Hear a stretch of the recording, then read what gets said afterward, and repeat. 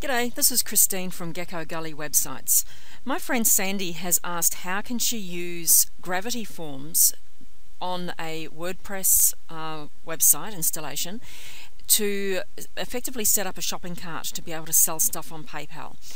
She wants to be able to add an image and a product and have it work like a shopping cart, so it actually sends sales to PayPal. Now this video I'm making is for general consumption, not necessarily just for my clients. Most of my clients who need a shopping cart will be using WooCommerce or CubeCart, but this is a way that you could add a simple cart-like appearance to a website if you don't want to go to all the effort of having a full-blown shopping cart. You do need to have what's called a Gravity Forms developer license, because you're going to need to add the PayPal add-on to that. The developer license is not cheap, but it has a lot more functionality than just the PayPal add-on. Now, so once you have your Gravity Forms software installed, you will go to add-ons and you will find the PayPal add-on, which is down here somewhere. PayPal add-on. There's also PayPal Payments Pro and PayPal Pro. I'm just using the regular PayPal add-on, and I've already installed. I've already clicked the install button like that, and it's been activated. So that's already done. The next thing you need to do is you will need to go to Settings and go to the PayPal tab. And then in here, you're going to need to change some settings within your actual PayPal account. And the instructions for what to do are actually on here. Once you have changed those settings, then you need to just tick this box to confirm that you have configured your PayPal account. Then you're ready to set up your form. So what you do is you'll go to New Form. Now I'm assuming that you know the basics of using Gravity Forms and setting up a form, but let's just call this one Test Form. Create a form. And then we need to think about, well, what do we actually need to know about these people when they're going to buy? So let's assume what we want to do is we're going to need their name, we're going to need their address, and you might want to change the formatting of the address. Like you might not want zip/postal code, you might want postcode, for example. You might not want to put the country in. Let's just look at what options there are here. So we can actually set a default country. We can say no, we only want to be in the United States. Sandy's actually in the US, so she might want to do that. We can say hide the state field. We can have a default state like that. Sandy's in California, so she might have most of her customers in California, so she would probably choose California as being the default state. Okay, so let's assume you've got this set up how you want it. You will probably want the person's email address.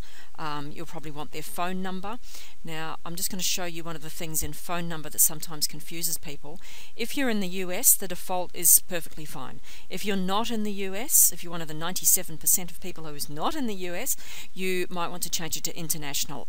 Otherwise, your customers are going to be forced to enter their phone number in that format, and that doesn't really work in a lot of countries. But because this is a demo for Sandy, let's leave it as the US format. Okay. By the way, most of these things you're going to want to make compulsory, so you're going to need to tick the required box for all of these. Okay, but I'm not going to do that because it's just too much work at this stage. Now, so you've got their name, address, email, phone. I'm trying to think if there's anything else you might want to know.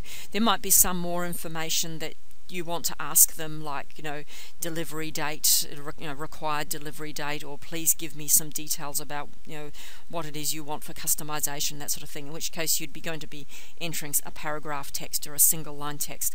But let's assume that this is just the basics that you want. Next, we need to start entering some products. Now, Sandy asked, how can you add an image to this? So I'm assuming that she wants a situation where she's got a picture and then she's got the product detail, and somebody will see a picture and then they will say, okay, how many of this particular product do they want? So in order to put an image in, it's a little bit complex. We need to use some HTML code. So we'll click on HTML, and then we're going to open this up. and we're going to need to, I'm going to get rid of the label because we don't need a label unless you want to say what the name of the product is here. So I've actually got a picture of a cowboy on here. So let's say we are selling cowboys. I know we're not selling cowboys, but you get the idea.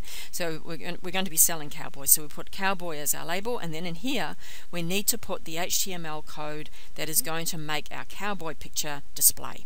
Now let's go to our media library. Now I've actually already uploaded into the media library the cowboy, so here's one I prepared earlier, as they say in the classics. So let's go and have a look at edit on that, and over here you'll be able to copy and paste. I'm just going to hit Control-C on my keyboard, or Command-C if you're on a Mac, and that will get you the URL for your image that you are going to put into the form. So we go back to Forms. Now to insert an image, we go less than, which is like a pointy bracket that's pointing off to the left-hand side. IM for Mary G, so IMG, which is short for image. Then a space, then SRC, and then equals, and then double quotes, and then I'm going to do Control-V, or Command-V if you're on a Mac, which means paste.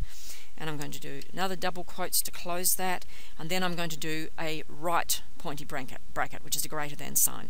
So that's all you need to do to put an image into the HTML, so it's less than IMG space source, which is SRC, equals quote, and then the URL of the image, and then close the quotes, and then a greater than, or a right pointy bracket. Okay, so that should put our cowboy picture into this form.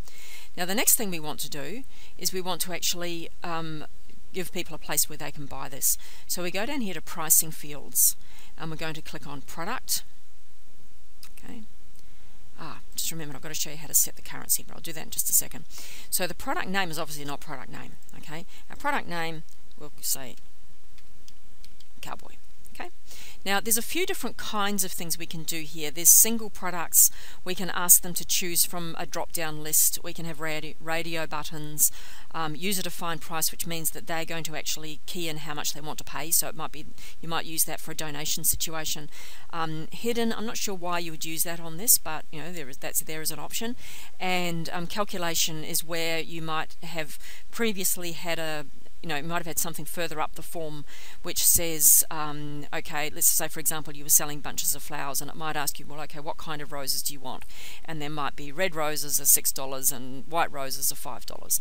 So the calculation will say, okay, let's take the quantity, and then depending on whether they're doing red roses or white roses, it'll be the price of the roses that they've chosen. So that will be the price that is shown there. So, but anyway, if you've got the there is excellent documentation at gravityforms.com, and so that should be able to help you if you need some of this really detailed information. But let's just assume at this stage we're just doing single products. Okay, so let's make our cowboy, we'll make him a $500 cowboy.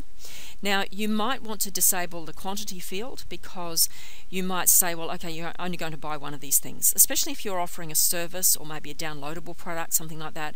It might not make sense to have a quantity box in there. So there's the quantity, but in this case let's allow people to buy a whole posse of cowboys. Okay, so now in this case we're not going to make it required, because we're actually going to add another product, and they might not want a cowboy. So let's close that. So that one's ready to go. So our next product, just as an exercise to show you how to do this one more time, I'm going to add a cowgirl. So let's go HTML, and while that's loading I'll just go back to here and I'll bring up the cowgirl picture. Now unfortunately the cowgirl picture's a bit big, but hey, you can deal with that. And we'll go here and we'll copy that, Control-C.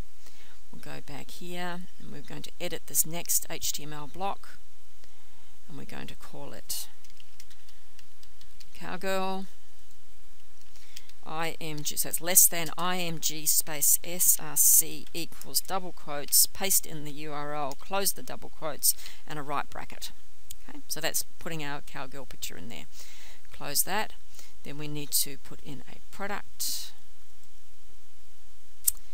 and edit this field, and we're going to call this one cowgirl, and she can be $500 as well, just because we're equal opportunity people here. And so that's that. Now don't forget that you've got the advanced tab where you might want to change, you know, like display this for some cases and not display for other things and that type of thing, but most of the time you won't need to use that. So let's close that. Now this is the most basic. It's a really good idea to put a total in here. So we just hit total, and we don't really need to edit this at all, and that's going to display the total of the the whole form once it's filled out. We can also put in things like options. So if we want people to be able to choose between different size cowboys, for example, we can put that in there. We can also put in a quantity box or a shipping box. So there's other things that you can do. But just to keep this simple so that Sandy understands the basics, then that's what we do. So then we go update form.